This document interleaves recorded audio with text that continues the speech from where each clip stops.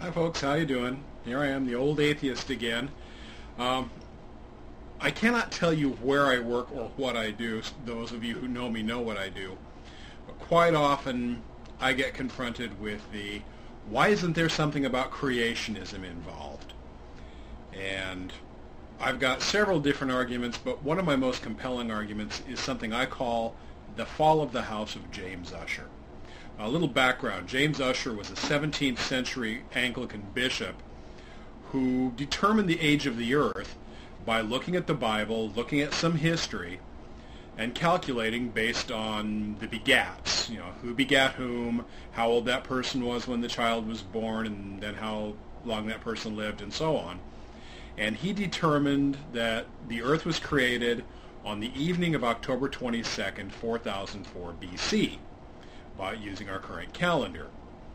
Now, to be fair, James Ussher was probably an excellent biblical scholar. He was even a fair to middling historian.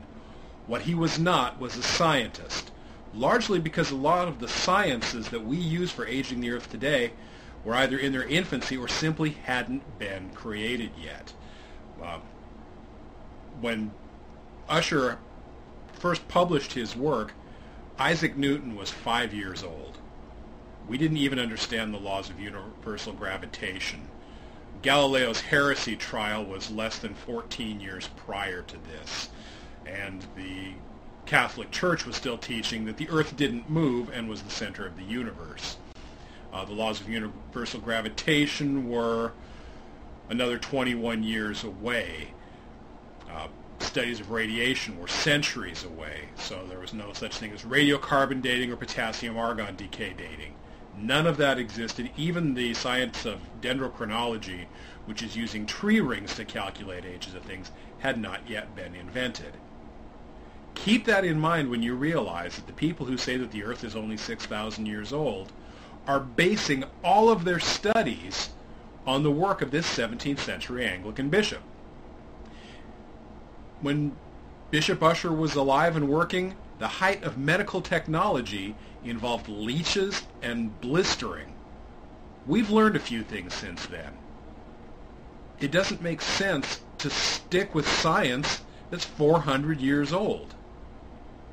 Not if something better has come along.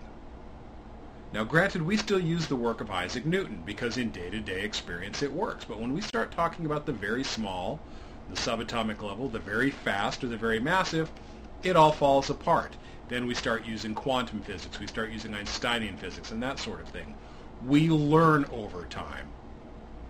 If you want to continue to put your head in the sand and say the earth is only 6,000 years old, based on the work of one person, and everybody who's come since then has based their work on that, based on the writings of one book, you've got your head in the sand. It's time to join the rest of us in the 21st century.